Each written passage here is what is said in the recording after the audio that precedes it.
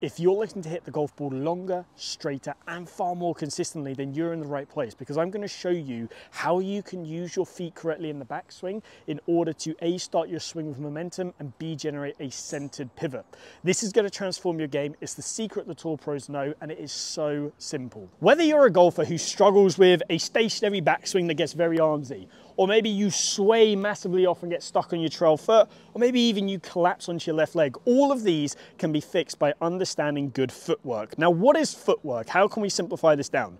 Footwork is essentially pushing in and out of the ground in certain directions in order to encourage a weight shift and rotation. Now, here's the thing, it is actually very, very simple. I know it sounds quite a daunting thing to understand, but you are already doing it already, because it is physically impossible to swing a golf club without pushing into the ground. So if you're already doing it already, we've got to understand how to do it. And in fact, we do it in every single day of our lives. When you walk, you are doing it. So how can we do this? What is the concept? How can we simplify it down? Well, in simple terms, if I want to move my body in a certain direction, my feet have to push in the other direction. Here's how I can illustrate this. If I was to stand here just like so, and I was to lift my left leg up, and I was to say, right, I want to move to my left. Oh, if I can maintain my balance, I want to move to my left. Well, in order to do that, to send my body this way, I have to push with my right foot to my right. So you see how I pushed, I'll do it with a red arrow for where my foot pushed, green arrow for where my body went. I pushed with my foot this way, it sent my body towards the target. Think of it this way, if you're walking, you are pushing each foot backwards as you then project your body forwards. Kind of like a rocket. A rocket pushes loads of force down that allows the rocket to go up. It's done in everyday life. So how does this apply to our golf swing? Well, very simply in the backswing, we need to understand what is the left leg doing, what is the right leg doing. And it's actually two things. One happens to start, the other happens as we go to the top of the backswing, and it is so simple. So let's start with the very first thing. How do we start our swing with momentum? Because this is something I see so many golfers get wrong, and it puts them on the back foot straight away. So the first thing is, there are loads of different swing triggers. You have golfers that do like a Gary Player knee kick in. I like to do that, it feels best for me. You have golfers like Rory McIlroy who have a big push off the left foot. Now here's the thing, they may appear to be different, but if you were to strip my body away and just look at how my feet are pushing, they are pushing in exactly the same direction. Here's the direction that happens. So what I want to do to simplify this is imagine I'm in a giant clock face. You at home are 12 o'clock, behind me is 6 o'clock, 3 o'clock, 9 o'clock. In order for me to have this little sort of shift to start my swing, which every single golfer does, I'll explain that more in a second, I have to push with my lead leg towards 9 o'clock, which sends my body towards 3 o'clock. Red arrow, which is where my foot is pushing, goes that way, my body then goes the other way. This is what allows us to kickstart our swing with momentum. Now let's take two golfers, Rory McIlroy, Justin Rose. Rory McIlroy, as we know, is very, very active with his feet, hence why he hits the ball a mile. He has a big push off. He really pushes off that left foot. So that means that he is doing the same movement. He is just applying more force with that left foot to push him off more. Now, for most golfers, that's going to be way too much. We want to look at someone like a Justin Rose who does that same movement. He just does it very subtly.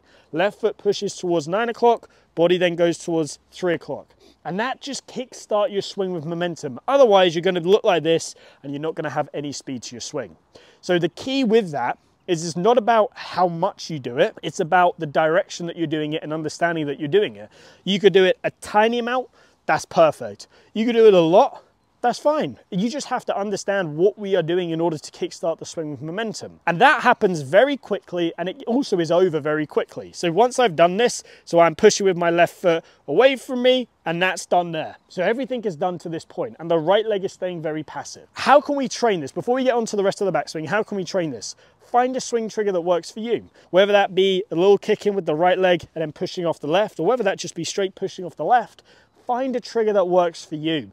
Any trigger is a good trigger as long as it follows that principle of the left foot pushing towards 9 o'clock, which sends the body slightly towards 3 o'clock. Now, if you want the part 2, which is where I talk about transition and the downswing, drop a comment down below, and if I get enough comments, I will do that. So we've started the swing off with momentum. We are on a great track already. How do we then go from this position here to the top of the backswing to where we start to recenter? We set ourselves up beautifully with great rotation and also in a great position to then transition on the way down. Well, we need to understand now what happens after this point. So once we do that push off, the left foot then really reduces in the amount it pushes, and the right foot then takes over. It's as if the left foot hands the baton to the right foot. So the right foot then literally just does the opposite.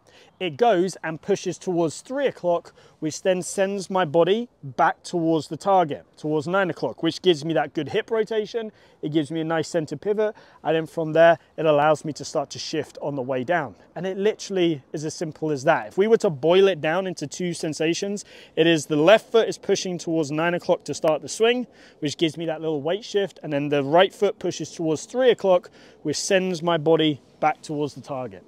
Now, let me just run through a couple of situations where this can really help you. If you are a golfer, and this is by far the most common one, who looks like this at the top of the backswing, whether you have laterally swayed off or even reverse pivoted, I will bet my life savings on the fact that your right foot is not pushing hard enough towards 3 o'clock. If it was, you wouldn't be in that position. So if you are any golfer who is laterally swaying in the backswing by the time you're at the top, then you have not pushed hard enough or early enough towards 3 o'clock. So you want to be here and you want to be feeling like your foot is pushing in that direction. So it looks like this: push off the left, push off the right. And you can see as I do that, that starts to get me into a good position where I can shift.